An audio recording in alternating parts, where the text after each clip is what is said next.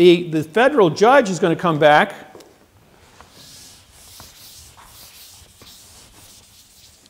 Federal judge is going to come back, and here's your case number. It's 12 CV 123. That's what the clerk puts on your paperwork. The judge is going to come back and he's going to answer you 12 CV lowercase 0123. It's a different case number. Or they're going to come back and say C 12123. That's another case number. Then they're going to come back CV 120123. Lowercase CV 1200123. 12 uppercase CV 0123. These are all, then they're going to say, well, this is the case number here. No, all these are different case numbers. Now, if you had taken one of these and put them as the key to get into your computer, you think that any of these are going to open up your computer except the correct one? Same thing is true when you go looking for the case number at the courthouse. They punch that in there, they're not going to find your case number. Then they're going to say, well, you paid $350 for this case number, and they dismissed your case under this one. Or the judge sent, come to court with this number. The lawyer filed this one. The lawyer answered back to this one. The judge dismissed your case with this one, and they want you to come into court to arbitrate this one when this is your original number. Okay, once your original number is filed, we run 45-day trust law and 3-day rescissions. Once those 48 days go by, you have now a document contract, a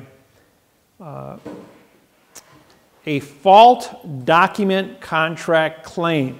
4 words, writ of the fault document contract claim.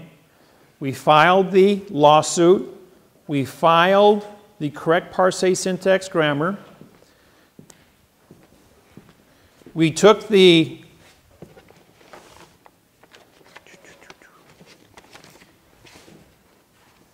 let's see here. There it is. This here is your deed of trust to your property here in Indiana. And we identified every single word by placing a number on top of it. All 6,000 words. So we couldn't, if we take this document and write the word adjective on top of the word red, we wouldn't have enough space, right? So we use the number 3 in place of it. When we do numbers, you can read 300 words a second when it comes time to correct this document. You know that? Just takes a little bit of practice, and all of a sudden, like, you're aware you can read 300 words a second in number codes. The mind can comprehend 10,000 thoughts a second. So doing 300 a second is just, once you get used to it, it's a breeze to blow through contracts and read in number codes. Question? Does this stuff have anything to do with our birth certificate being fraudulent or... Okay, birth certificates. When you are born, the United States government allows you 45 days under trust law, and on the 45th day you're declared to be a dead person because your name on your birth certificate is non de guerre. Okay, on that 45th day, they then take your birth certificate and sell it to the Internal Revenue Service and issue $1 million worth of cash to go into your account. Why do they do that? Because they need money to account for your wages, medical expenses, automobiles, buying houses, and then accumulated interest to pay for your retirement at 65 through 100. If they don't put $1 million in cash into a numbering system as a value for the energy of your life, there would never be enough dollars in the system to support the entire planet's operations as the population expands. This is a good thing. Number 2, under the redemption, it's called the redemption, which was created by Janet Reno in 1995 under Bill Clinton. Redemption was engineered to capture anybody that would steal money from this treasury, from this number, and put them in prison for 30 years for mail fraud banking. Why? Because the redemption program was set up in adverb verb, and if you use adverb verb, you activate the Title 15, Section 1692E and Title 15, 78FF for a $25 million fine and 30 years in prison for bank fraud. And if you don't study this program, thousands, tens of thousands of people were put in prison for using the redemption and stepping on that trap. Lost their homes. Peterson, Clark, and Schweitzer, Leroy Schweitzer, promoted this thing and went through and harvested over 2,000 families across the South and the West, lost their homes, went to prison. They took their farms, their cars, their homes, their pension, everything, put them in prison, which resulted in, for those that are old enough, the Freeman standoff in Montana, Montana Freeman, 1995. And guess who prosecuted the 100 FBI agents for fraud and misleading statements on that exercise? I did. I'm the judge. And now the same U.S. attorney that was involved, went up against me in 1995, is involved with the Kansas case I'm involved with on a foreclosure. When my name popped up last week, she went ballistic. She says she lost that case in 1995 and it was a burr. You know where burrs go. And as a result of that, she is just livid. She wants my head on a stick. I'm going, well, have fun. I says, well, first off, you got a 2nd grade reading level against my 28th grade reading level, and I'm going to have you for breakfast. So it's just a matter of a couple of weeks before we file the indictments against her. Not a question. What happened to the Freeman Schweitzer? Well, here's the state of Montana. Here's where the Freemen were held up. Here's Billings, Montana, and I was right here in Cat Creek. Now, when I showed up in Billings, I got off the plane, and a gentleman met me, and he says, "Come on, we're going over to my ranch." Well, I had corresponded with this man several times. When I got to the ranch, there was about 20 guys with shotguns. And he said, "You're going to stay here and write a lawsuit at gunpoint, and you're going to write this lawsuit to get these guys out of trouble up here." Well, it took 5 days to put together the lawsuit to do it. Then I went on the radio to do a radio show in Billings, Montana about parse syntax grammar and how the fraud works. The FBI, 5 minutes after we started broadcasting, blew up all 4 radio stations in Billings, Montana. So we called another radio station 200 miles away, and we sent out the broadcast and went out on Republic and Christian radio worldwide as to what was going on. 38 miles south of the compound, there is a limestone quarry, 125 feet deep. Some of the other free thinkers, I guess you could call them, Freemen, witnessed 2 105 howitzer cannons being moved at night down the country road very quietly. And they set up 2 120 millimeter cannons in the quarry. They then evacuated everybody within 5 miles away of the quarry because they would hear the blast of the cannons when they were fired. The idea was to shoot a shell 20 miles up in the air under a full moon and have it fall down on top of the compound, blowing a hole in the ground 100 feet wide and 50 feet deep, saying they had explosives and blew themselves up, hence solving the problem. In 1820, the area, now Lewis and Clark showed up here in 1834 on the Yellowstone with Sashagowean. In 1820, an Indian treaty was cut up here with the French. The farm of the Freemen had never been ceded into the United States of America, was a whole in the United States of America under Indian treaty. And this was purchased land. When everything got conquered, the Treaty of 1820 was overlooked. So the Freemen were sitting on sovereign territory, not part of the United States of America, outside the jurisdiction. It was a whole in America. That's why the FBI came from Puerto Rico. 100 agents were deputized, not of the United States citizenship, and surrounded the compound, but couldn't go in. They couldn't trespass onto a foreign country because they didn't have a permit to be there. These are some of the secrets that you people don't know about, and as a federal judge, I have classified information about all this because I handled the lawsuits for all this stuff. When it was exposed that the cannons were here, it was my job then to get word to the freemen. The senator from Denver, Colorado shows up, and he took 9 of my cassette tapes in about grammar and gave it to the freemen. After playing the tapes, they said they realized that their whole entire position and the way they were thinking was a lie.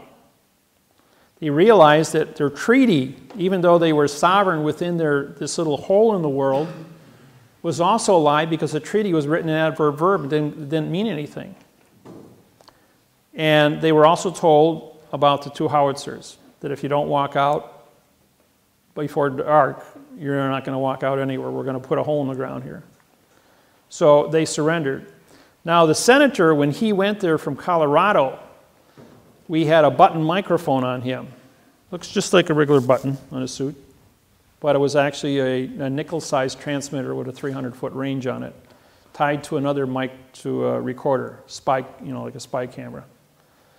And we have him on tape in his voice stating that, I don't care about these people, I'm just here for the show. He says, I'm here to make sure that they all get blowed up. And yet, on TV, he made a statement that he was there to try and help them get out of here. He was there to orchestrate this thing. What is Denver, Colorado? You got Cheyenne Mountain. Cheyenne Mountain is closed. Cheyenne Mountain in 1995 was active, but it was closed right after this. And everything went up to Mount, what's the name of it? They pulled Cheyenne Mountain out and everything went up to, there's another mountain about 30 miles away. NORAD headquarters were moved over there. I forgot the name of it right now. But anyways, the mind control programs by the Air Force are also up in that same location. In each one of the shootings at all the high schools that took place, also these students came out of, including the last one in Arizona, their parents were affiliated with this here, and those kids were all part of the brainwashing program. Right. That's right. And the minute the kid goes brainwashing grammar, you type in the word grammar, up pops 20 million websites tied to David Wynn Miller. And so they tried to hook me up with this whole thing. As far as the freemen go, they then, when they saw the tapes on grammar, they realized that the FBI had no correct grammar. There was no correct anything. So they threw up their arms and said, okay, take us. And every single, they've charged them with 200 counts on 45-day intervals. And each count was brought to them in adverb verb. The statement is, we are here to participate with the correct sentence structure, communication, parse, syntax, grammar for the avoidance of the perjury.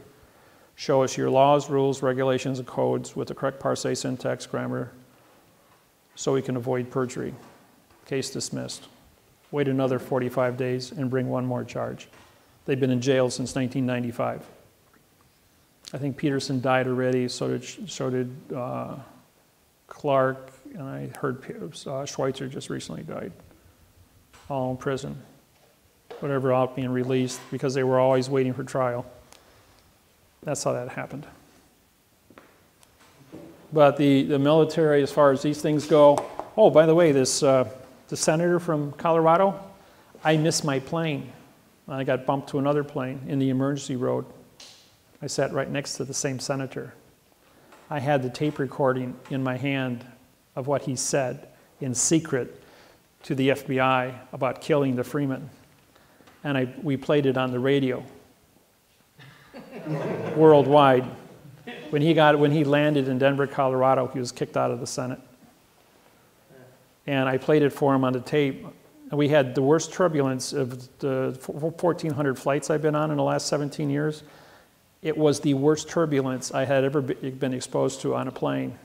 And he got up in this turbulence and got out of and changed seats to sit someplace else because he knew who I was and what I was doing and what my position was of getting the Freeman to surrender. And when I played him his own voice back committing treason against the people to kill American citizens. He couldn't stand to face me and got up and left, but we also played it for the population on Denver radio, and he was kicked out of office when he got back to Denver. What are the odds of me being placed in that location at that exact point in time to do all those things? There's another one for you. I'm in Honolulu, Hawaii, and I missed my plane. I wound up on a 747 in row 47, back of the plane, flying from, it was a nonstop flight from Honolulu to Chicago, Illinois. Lady sitting next to me is a school teacher. And her daughter is sitting next to her. She's 18 years old. She's complaining, I'm tired of moving. I'm tired of changing schools all the time. Can't we ever stay in one place? Like, says, all my friends live in Honolulu. I'm going, sounds like you get around a lot. He says, yes, my husband's in the military, and so we have to move all the time. I says, what's your husband's name? Helm.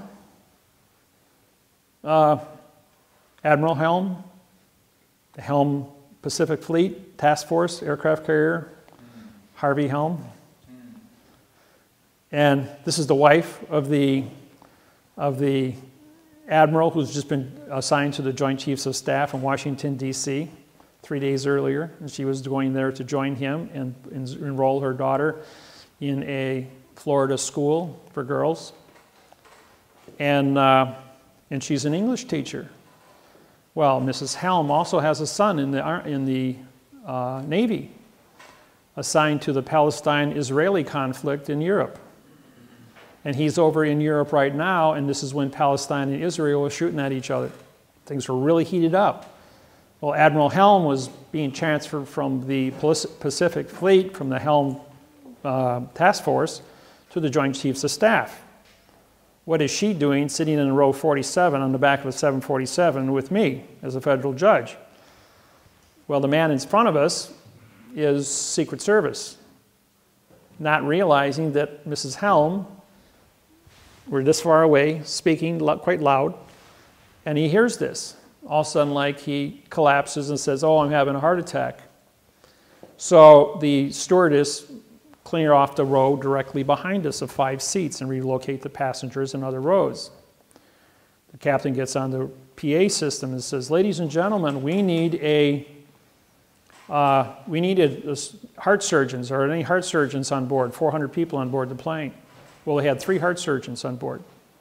So they all came back to the row, and they're all standing there looking at this guy, and he's complaining of having a heart attack. The captain comes back and he goes like, what are you men doing? He's having a heart attack. Service him. He says, we don't have a contract. He says, you don't seem to understand. I'm the captain of an airship in international space. I am the chief cook and bottle washer of this place. You guys will service him or be locked in the brig. So the one doctor goes over and kneels down and takes his blood pressure and pulse, 110/70, pulse 72. Sound like anybody with a heart attack? Sound like a pretty healthy man to me. He pulls his guy down. I'm looking through the seats, and he whispers something to him. He perks up, and he goes running all the way back. Ladies and gentlemen, we're going to have to stop in Los Angeles, and there's a medical emergency, and drop this man off. So we land at the end of the runway in Los Angeles. The whole entire plane is surrounded by black SUVs. 7 guys in black uniforms with no markings on come on board. 5 take the immediate seats behind us as the other 2 guys carry this guy off the plane, and we proceed to Chicago. Who were they? They were military Secret Service to guard Harvey Helm's wife, Joint Chiefs of Staff. Somebody screwed up big time. The point is, I had 8 hours to teach her Parsee syntax grammar, to write the Palestine-Israeli treaty, which I worked with her on, using the United Nations treaties that I had written for the international trade agreements, to give to her. And who does Mrs. Helm sleep with? Yeah. Joint Chiefs of Staff, Harvey Helm. So therefore, she was able to educate him to go to the Joint Chiefs of Staff and settle the Israeli dispute on Parsee syntax grammar fraud, because they were arguing an adverb verb. Now that they had a position of a treaty in quantum language, 72 hours later, you heard that the Palestine-Israeli treaty was signed, and it's been peace ever since. There's a little Syria rattles their shingles every now and then, but basically it's been pretty peaceful since then. The world leaders worldwide are studying this technology because they know it is a vehicle to have world peace. So, question? What date was that signed? What's that? What date was that signed?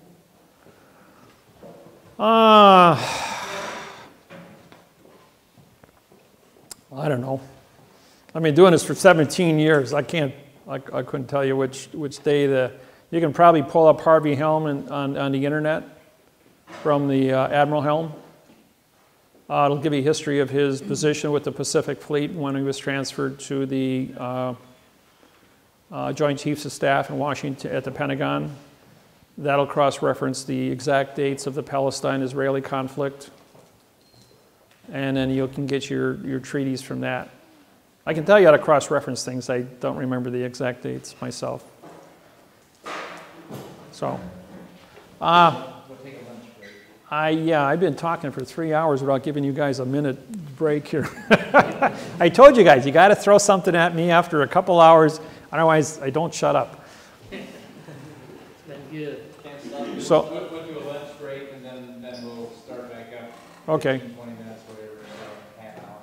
all right.